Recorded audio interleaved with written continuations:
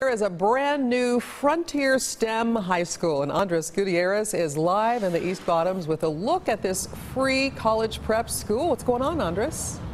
Good morning, Cynthia. This is the new school building. Here, the curriculum focuses on science, technology, engineering, and math. And this morning, school administrators and students held a ribbon-cutting ceremony to officially open the new Frontier STEM High School. This is one of the 3 buildings that this tuition-free charter school, sponsored by UMKC, is using. The newly renovated facility, it's 20,000 square feet. Students now have a number of new learning spaces, including 8 classrooms, a cafeteria, computer lab, and science lab. And talking to them, they're excited about it.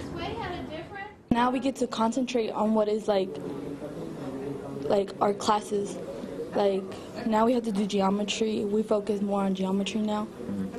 Like English. We get better high school classes.